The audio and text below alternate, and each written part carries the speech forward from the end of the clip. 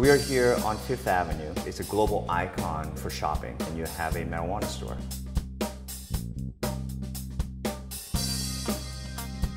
It's monumental because it speaks to the evolution of cannabis in this country. In many ways, MedMen as a brand, we want to be a few steps ahead of the trends. This is very much looking at the cannabis market here in New York in the future, not just as it is today with medical marijuana, but at some point when adult use is legalized, just like it's in California and a fifth of the country. When you look at cannabis as a product, it changes your whole mindset around it, right? It's not an illicit drug. If you look at it as a product, the consumer is at the center of everything that you do. The consumer wants information, that's why we have iPad menus here. The consumer wants to see and interact with the product, so we have displays here. They also want peace of mind that they're getting a safe, high-quality product, and that's what you get when you regulate something that used to be illegal in the shadows and you bring it out into the light. Currently here in New York is a medical marijuana program, so you do have to have a medical marijuana patient card. You can come here and you can shop for products. Because of the way the program is set up, it's a vertical license, meaning when you have a license, you can cultivate marijuana, you can extract products from it, and then you can distribute it through your own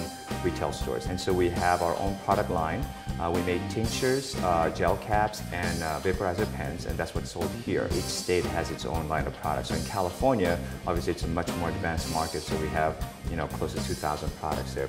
So a lot of what we do here at MedMen is about redefining the conversation around marijuana culturally, and it's co-opting things that already existed in the marijuana culture, like 420 or the word stoner, right? We want to broaden that appeal. We're not advocating for the use of marijuana, we're advocating for marijuana to be an option for people who want to do it out in the open. Cannabis runs that whole spectrum. It can be used to relax, just like a beer, all the way to treating serious diseases. At the end of the day, it's about how the person decides to use it, and we just want to give as many options as possible.